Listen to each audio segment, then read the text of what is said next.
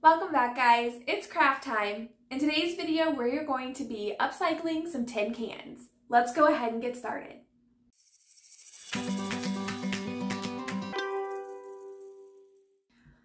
So upcycling tin cans is nothing new. It's been around for years and years and years, but I will say in this last year, it's been very popular to turn them into little hangers. I know I'm late to this party, but I just had someone reach out and donate a lot of the large tin cans to me, and it gave me the perfect opportunity to try this kind of trending craft for myself. Thankfully for me, these were donated to someone else for an event, so they were already cleaned and prepped and everything is good. I didn't have to do any of the messy work. They were just donated from a cafeteria. And once they were done with them, they were going to recycle them, but I was reached out to and asked if I wanted them, so of course I took them.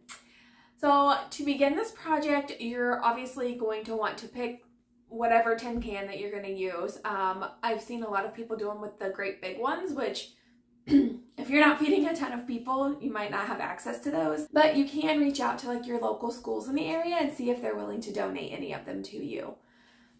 These ones, like I said, were already prepped. The tops were off of them and they were cleaned up really nice. Some of them were even already spray painted, so yeah. To start with this, what I'm gonna need to do is go ahead and remove the bottom of it as well. So I'm just using my standard kitchen can opener and removing that bottom piece, and then I'm gonna go ahead and dispose of that because it is sharp. You don't want it just laying around. I'm known for just like setting things aside and then having possible injuries later. So make sure you dispose of that safely, and then we can move on to the next part. The reason you want the top and the bottom missing out of this is because you're gonna need to squish them. I chose one of the plain tin cans and then one of the ones that they had already spray painted, like this like bronzy gold color. And I'm gonna show you two different ways that you can do it. The first one is just with your foot. Make sure that you have on shoes, like closed-toed shoes that cover your foot completely to make sure that you are safe. And I do suggest some type of glove for you just in case you get any sharp edges and you're just going to go outside or wherever you're doing it. I put down an old rag so that the tin can wasn't scraping against the concrete. I just took my hands and I kind of like pre-squished it a little bit, the best I could to get it started. And then on one end of it, you're just gonna kind of step down and slowly squish that can to get it as closed at the bottom as possible.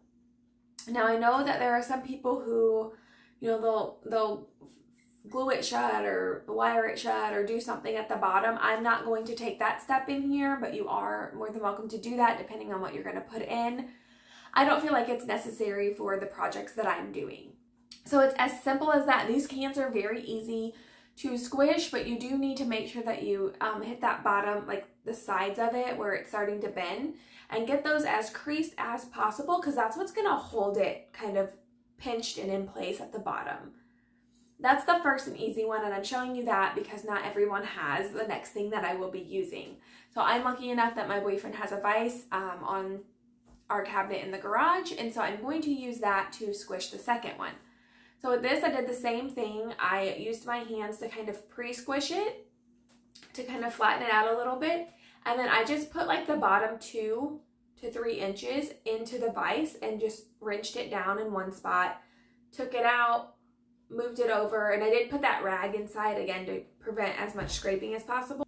And then I also did that in the middle and I cinched it down, and that gave me a much like closer pinch at the bottom, if that makes sense. So if you have one of those available, I've also seen people where they take like a rubber mallet and they pre-squish it and then they use that mallet to kind of really tap it down. So you can just kind of be creative on what will work best for you in the situation and the items that you have. Once that was done, it is time for the fun part. We are going to decorate.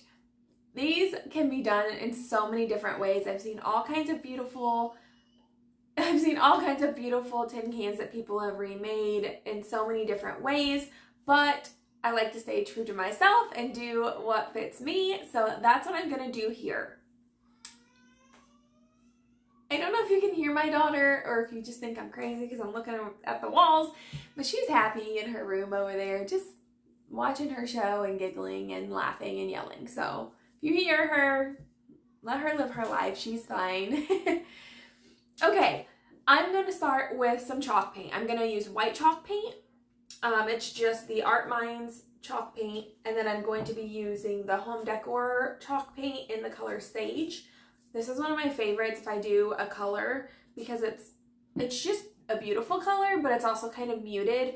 I like to, every now and then, I love color, don't get me wrong. I like to have a piece that's really colorful and stuff, but I've been trying to keep my pieces a little more muted and then bring them to life with the florals that I add or like other different things, because not every piece that I make, if it's in a bright color, will fit in just anyone's home. So that's why on my channel you might see me doing a lot of the more muted colors and things. It's not that I'm afraid of color, I love color, but when I do resell my projects, it's easier to find a home if they're, you know, a little more simple and a little more neutral, and they can fit just about anywhere. So that's why I do that.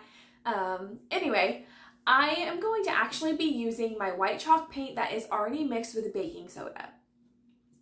If you've never seen this technique done before, you just take equal parts paint and equal parts baking soda, you put them in a bowl and you mix them up.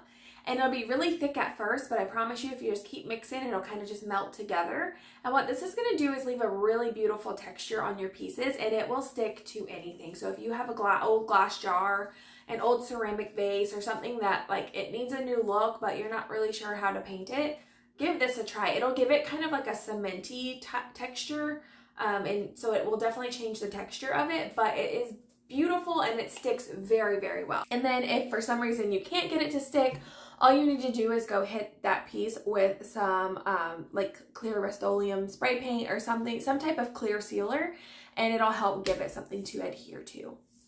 So I'm going to be using the white baking soda mixture on the silver tin can, and then I'm going to be using the sage on the golden or like bronzy tin can. And I'm just going to paint those up. So I'm just going to do the fronts of each side, and I'm going to apply it all on, and I'm going to take my brush all the way from one side to the other, and what that's going to do is smooth out all of my brush strokes so you can't really see where one ends and one begins.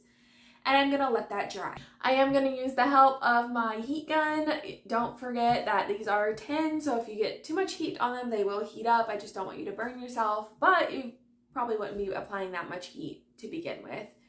Once they're dry, I'm going to flip them over and do the back side. I always like to keep my back sides nice and clean and looking nice as well, because there's nothing more off-putting to me than seeing this beautiful piece of art and then you turn it over and it's just what happened here. It doesn't take you very long to just finish that side out too, so that's my suggestion to you. Pay attention to those details because they do make a difference, and some of us really do pay attention. Once that's completely dry, we're going to do a wet distress. I really want to bring those colors from beneath back through. I'm going to do it on the sage and like bronze can just a little bit. Like I'm going to just bring it back on those raised edges to bring it through, give it some dimension and some character. And then with the white and silver one, I'm going to really distress that down and try to get quite a bit of a distress on it so that has a lot of texture from the paint and a lot of dimension from the can coming through, and just give it a little bit more to look at, especially since it's, you know, more of those plain dull colors. Once that's ready, it is time to move on to the actual design. I'm going to start with the sage can, and I'm just going to use this little bee that I had used before on my wood burning project, and I'm going to transfer it on using carbon paper. I'm just going to tape it on. This is a little tricky because of all the little like indents in the can, so I had to go back over several times and really get in there to get my outline going. But I just used the carbon paper and a pencil, traced it on there, pulled it off, and then I'm going to paint it up with some white paint. In retrospect, I would have loved to use more of an off-white, and I think that would have really fit the piece a little bit better, but I didn't. So what I'm going to do once I am done just tracing that all out, giving it a good coat of paint, let it dry, and I'm going to lightly distress around the bee just to kind of make it blend with the can a little bit. And then I'm going to take my hard bristle brush or chip brush and give it a dry brush over with that white just to kind of bring the whole piece together. I feel like it did look like there was some separation due to the colors kind of clashing a little bit. After that dried, I am going to take that one and the white one outside and spray them with my Rust-Oleum Clear Matte.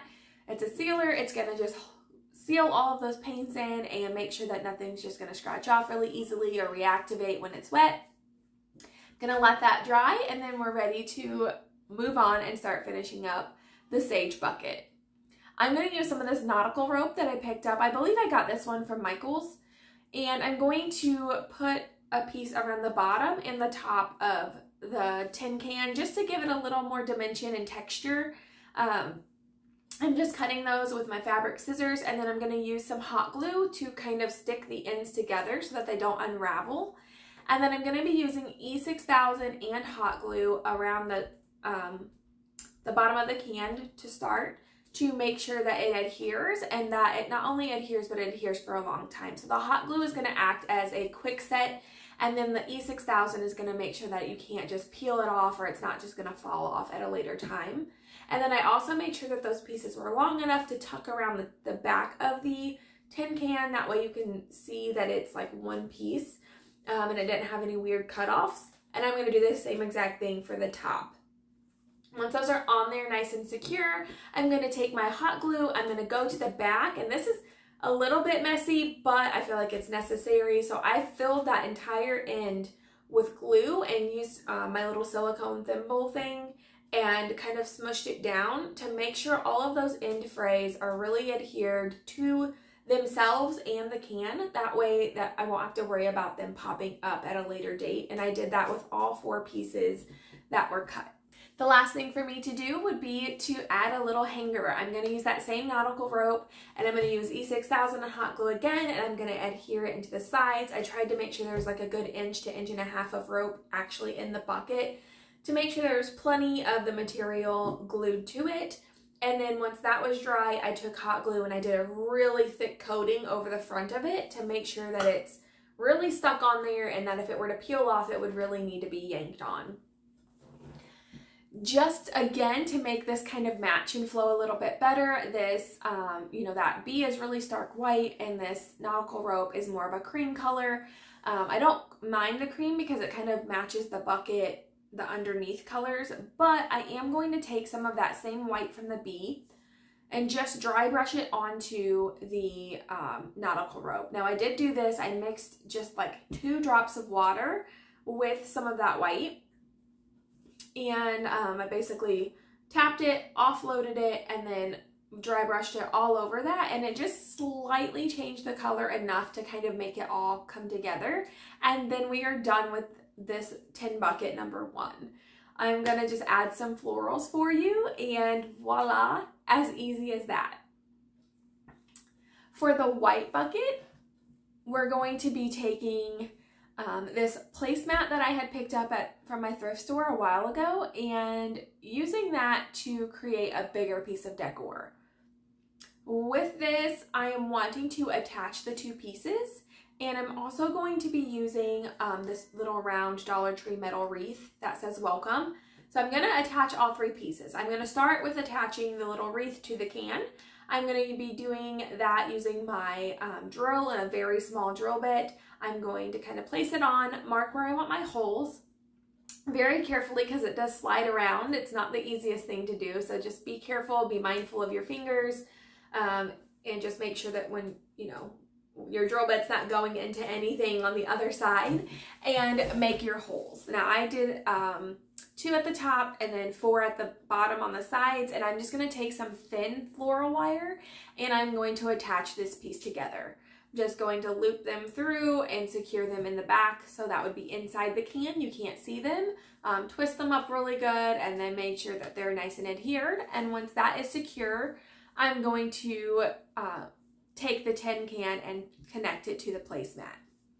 I did forget that I did take a little bit of this darker, what's it called? it's brushed dark gray by Folk Art. It's just like an acrylic paint. And I did take that and kind of dry brush it onto that little welcome wreath because it was almost too bright and too new for the distressy look that I was doing. So I just wanted to give it a little bit of dimension. So I dry brushed it on, and then I took a baby wipe and kind of like dabbed it off just so you can see some of the fresh metal, and then it made it look like a little bit of a aged metal as well. So sorry, I forgot to mention that. But now we're going to take the tin can and apply it to the mat. Again, the colors weren't quite matching up for me here, so I took that same white chalk paint. I didn't use the baking soda one, but I do have the same color without baking soda, and I use that and I dry brush on the entire mat to change the color up to make them look more cohesive and that they fit together.